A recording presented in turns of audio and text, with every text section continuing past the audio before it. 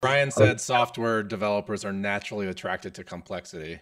And I feel Yeah, like, and yeah, he said resisting complexity is a skill. And I feel like once yeah, you realize, like, the best feeling in the world is when you overcomplicate a solution and then you refactor it and you delete like 1,000 lines of code and you have 200 left, you know?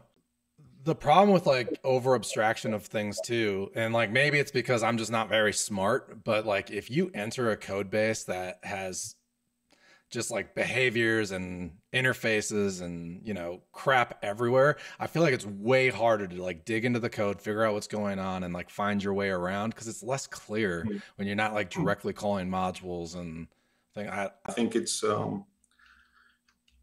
does it make things more maintainable? Not really, actually. If you're super good, super smart, super experienced, it comes as second nature, but you massively increase the entry barrier to somebody else who's picking it up. And a lot of the talk about developer experience, DX, ignores the fact that when you jump around files a lot, you lose track. I mean, already you are trying to understand and hold in your mind the complexity of what the business logic is doing. And you only make your life difficult the more you split things into 1,000 places where things are clean because there's a clear interface and everything. But it's so clean that when you try to get back into it, you first need to understand the universe. That's true.